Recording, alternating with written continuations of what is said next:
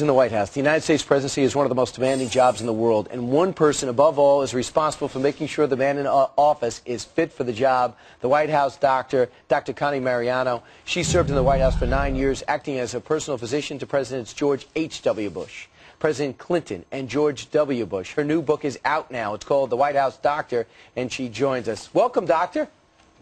Good morning. Well, Doctor, you also point out some of the great stories in your book, one of which is you don't want to just take care of the presidents. If a tourist goes down, you got to take care of the tourist, too, correct? If a staffer goes down, Absolutely. You're there with your stethoscope, including an 8-year-old that went down one time, and you had to go and make sure she was okay, and they couldn't believe that you were a doctor, not a nurse. That's true. A lot of times when you show up, you're a woman, they figure, oh, you must be the nurse, not the doctor. So you just do your job and say, I was a doctor, I just do my job and be quiet about it. You know, in your book, you talk about, for example, getting this job, the first female doctor, first Filipino, and talk about your interaction with Bush 41. Was he healthy? He was in great shape. Actually, I jogged behind him one time in Kentucky. He was always on the go. In fact, the presidency really is like a stress test for most of these people. They get up early in the morning, they're nonstop, and then late at night they head to back to their rooms. But just following them around is exhausting. I know, and there you were. There was just a shot of you. I don't know if you could see it, but that was you jogging with the president. Then, of course, after Bush 41 comes Bill Clinton, the 42nd president of the United States. I understand he was a challenge. With the time he slept, he liked to work a little bit late and went for the fast food. He was always on the go, and he was also predictably unpredictable, which caused us to change the way the medical unit did business. We went to 24-hour, 7 days a week on-site medical care because of him, and actually got the medical unit to be better. You had one personal moment, because by all accounts, by reading your book, you really liked Bill Clinton, very likable, and that's the way you felt about him. But you also were told by the courts, by Ken Starr, go take some blood with the whole Monica Lewinsky scandal. How stressful was that for you? What was going through your mind when you did it?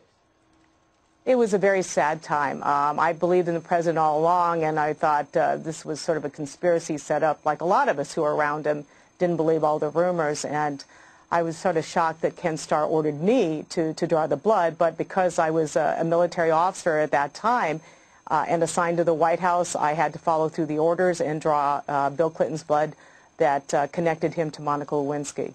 And at that time, what was his reaction when you did it? Because here you are, you're tight, you're friendly, and you're doing something that somebody else mandated. It was difficult. He actually came down from the state dining room, the state floor event. We were in the map room of the White House right next door to my office on the ground floor of the White House. And I was surprised. He was rather matter of fact. He put his arm out, looked at me, looked at the people in the room, and said, go ahead, Doc, do your job.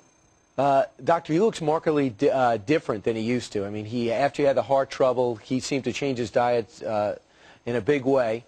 Was that a relief for you? Were you predicting, sadly, something else was going to happen because something had to give between his high-octane life and his high-octane food? When we tested him every year, we did exercise stress echocardiograms on him every year at Bethesda. He passed all his tests, but he had risk factors. He was, being a middle-aged male who had high cholesterol diet, type A personality. He was at risk. I was just grateful he got the surgery and has survived it and has done very well since then. Right, and Bush 43, you didn't have him for long, but you did notice his fitness level was through the roof. He was, I think, among all our presidents, the healthiest president, had a resting heart rate of about 43, 44, which is what you see in athletes. Yeah. Very active. I recall his blood work was very good. He was in good shape. Dr. Connie Mariano, the book is excellent. Thanks so much for sharing your up-close, very unique view. And you are a true American story. Thanks so much. Thank you. Success story. So much. All right, 18